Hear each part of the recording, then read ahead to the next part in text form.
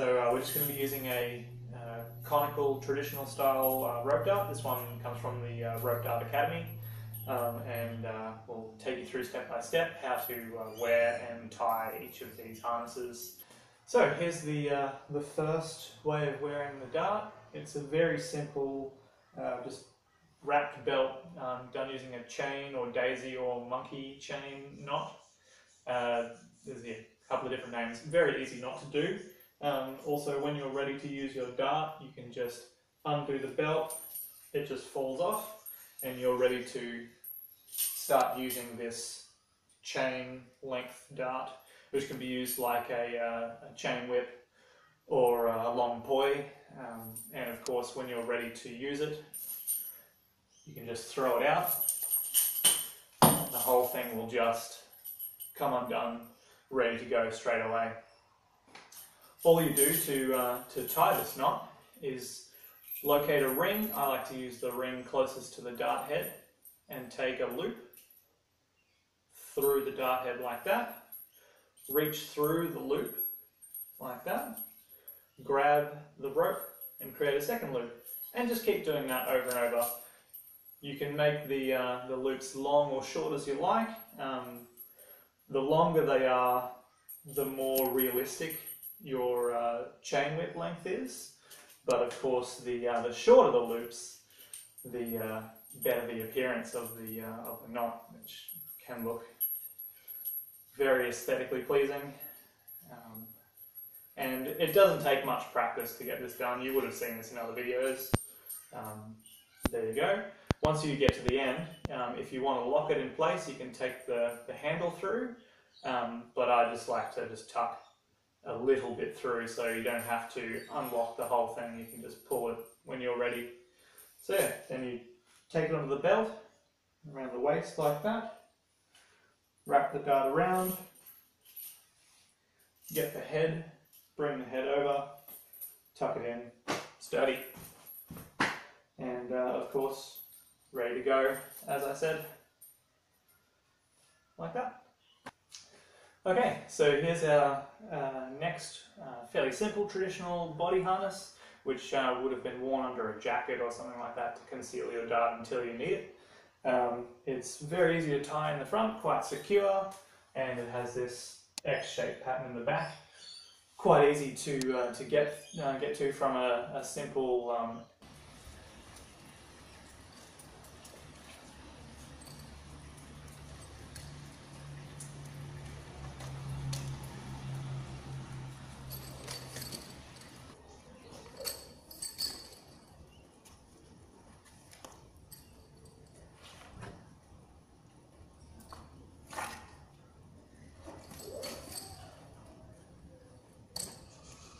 Okay, so we should end up in this basic setup. You've got the two loops in front of you, you've got your handle, you've got your dart head.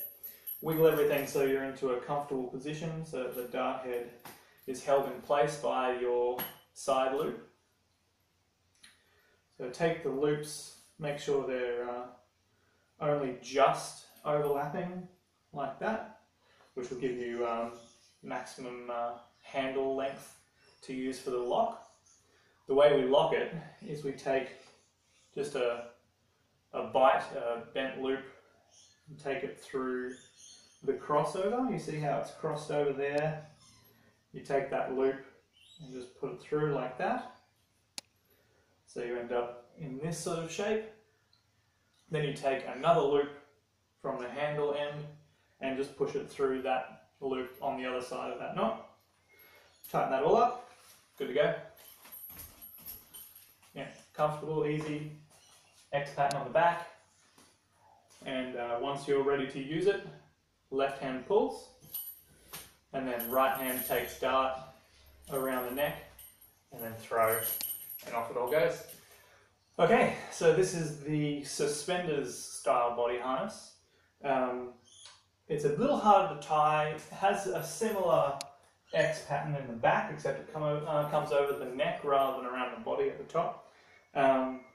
This one's quite a good tie, a little difficult to get secure. Often you have to tuck the dart in to your belt or something like that to stop it like pulling everything off to the side. You can tie it in two different ways with regards to releasing. I prefer to use the dart as the release point, so you can just pull it out and then do a throw turn or a over the head throw like that to get it all off. Yeah, personal preference. I'll just quickly show you how to tie it. So you take your dart and your leash to the sides that you would ordinarily have it, and then reverse it. So you'll have your dart on the opposite side and your leash on the opposite side to your usual preference. Once you've come to that position, so now my dart's on my left and my leash is on my right, you take them over behind your back again to create this shape. So they're just hanging down like that, hanging in front like this. Reach behind you and take the dart end first and bring it around to the front. Reach behind and take the left. The loops can be higher or lower depending on how much rope you have. Ideally, I would keep them around rib cage sort of height on guys. It's a little bit higher there, so there's a bit more security with the rope coming underneath and securing under there. So yeah, that's what you want to look for. Once you get there, you bring a loop from both sides through these front loops like that. There we go. So you should be kind of locked up and comfortable here with this X shape in the back with a bit of rope on the back of your neck just here. Now comes the tricky part. We're going to perform what's known as a lap knot, L-A-P-P knot, lap knot or lap bend. This knot is somewhat rare, so tutorials are a little difficult to find. And we're going to be tying a version on the bite, which means we don't use the actual end to tie it. So in order to do this, you take your left handle, your handle end, and pull it through this loop, which is where the dart is, like that. There. Okay? Easy part. Next part, you find the part of the rope that's leading to the dart head and take a section of that underneath everything and then pull a loop through the loop that came from the left side. And once you do that, you can pull it tight with the left and you get this shape. So this version, the way that I've just shown you the knot, is so that when you're ready to use this harness, you pull the dart and it all comes off. So, like that. If you prefer to do the handle as your release point, which is totally fine, all we do is just the exact opposite. So the right side would then come through the left handle side. The part leading down to the handle would come up and go through that loop from behind. The dart would pull tight, and there you go. This version is probably more secure because the dart is heavy, so it's constantly pulling on that loop, and unless you have it tucked somewhere, it will pull the harness off. And so when you're ready for this one, because the leash is much lighter, it's more likely to stay there. Same thing, pull off, and there you go. And just like I said earlier, the way you throw it off is just either over the shoulder or around as you release to let it all fly off from behind you. Alright, so here's the butterfly chest harness or butterfly vest body harness I'll be showing you. It's functionally similar to the suspenders harness, however you can do a version that doesn't have the crossover in the back, which gives you a little bit more freedom with tying in the front. It's attached on both sides using that same lap knot that we used in the center of the suspenders harness, so that when you want to use this one, you detach both like that, and then you can throw it straight out and away from you over the top like that. If you do it with a crossover in the back, it makes it a little bit more likely to snag around the neck. I think it's safer and cleaner to do it with the non-cross in the back and just have it coming behind the arms. So I'll show you how to do that. Unlike the suspenders one, we keep the dart on the same side that we would always have it. So on my side it's dart to the right, handle to the left. And then just take it behind the back. Make the same suspenders shape here. Bring the dart and handle to their respective sides. So in the back it looks like this. Just the two vertical lines behind the shoulders, which is enough if you've got it tight enough to keep it quite sturdy on the body.